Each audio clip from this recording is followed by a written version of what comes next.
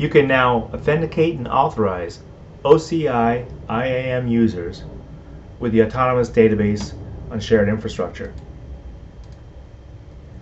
And there's two ways a user can access the autonomous database. One is using IAM database password authentication. It's very similar to how it's done with the Active Directory integration that exists today.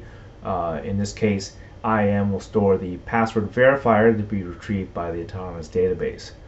The second is a brand new token-based authentication, where the IAM user authenticates themselves to IAM and gets a database token that is then sent to the autonomous database for access.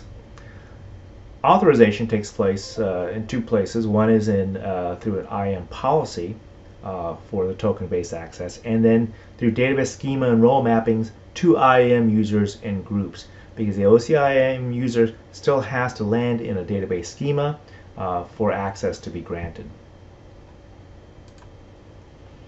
And when you do this, you improve security, because the users are now centrally managed in IAM versus separately in each database. When a user leaves an organization, their access is terminated at one place versus having to look for their access in every single database. You get to centralize your account policies in IAM, so you can have lockout and expiration all handled essentially in a single location, so hackers don't have the opportunity to try different attacks on every database. The credentials are managed locally in a single place instead of in different places. And this creates a nice separation of duties between the database administrator and the things they need to do in the database, and user management, which is handled in IAM. Normally, security requirements improve security and means more work, but from the DBA perspective, it actually reduces the work, reduces the user management aspect. No more account-related service requests. I forgot my password expired, things like that. No need to create and alter and drop users every time an employee joins, moves, or leaves an organization that needs database access. So it reduces the chance of these zombie or rogue user accounts that are left over that are prime targets for hackers.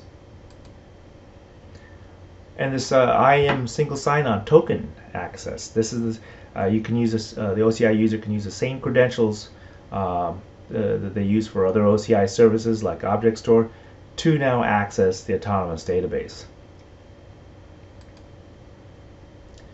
And this helps, using the IAM database password, helps simplify moving existing applications to be able to use the autonomous database.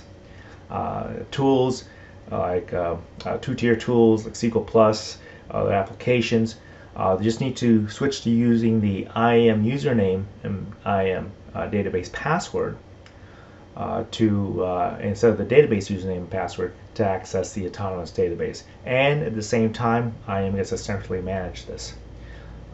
There's a new feature that comes along with this, which removes a wallet requirement to access ADB-S when you're using one-way TLS.